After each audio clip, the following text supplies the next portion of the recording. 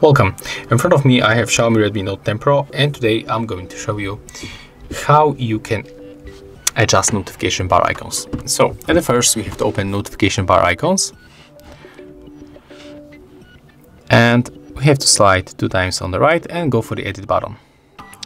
If you want to change position of these icons, for example, you want to get hotspot right here at the upper section of the list, just click, hold, and then drag it, and bang.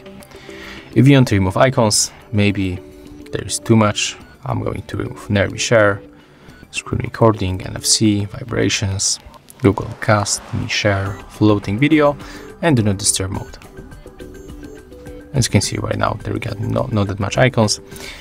And if you want to save the settings, you have to click down, and as you can see, everything was saved. So, if you found this video helpful, remember to leave a like, comment, and subscribe to our channel.